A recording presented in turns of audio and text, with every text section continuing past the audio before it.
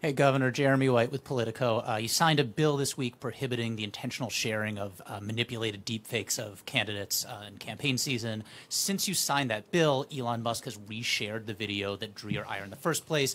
There are deepfakes out there of you endorsing Donald Trump, saying you are an agent of the Chinese Communist Party.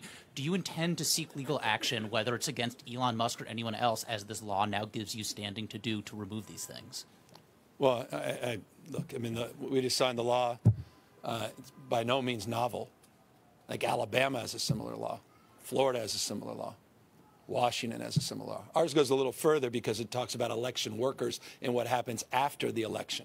That's why I'm really proud of the work the legislature did in that respect, 60 days post-election, where we anticipate seeing deep fakes and manipulation as it relates to voting integrity. That is a profound distinction in our law. But I think Mr. Musk has missed the punchline. Parity is still alive and well in California. But deep fakes and manipulation of elections, that hurts democracy and the integrity of the system and trust. And we believe in truth and trust. And we think this law is sound and will be upheld in the courts. So do you intend to seek legal action, whether on Elon Musk or any of the proliferating deepfakes the of you? The law asserts that many can seek injunction relief, and I just signed the law.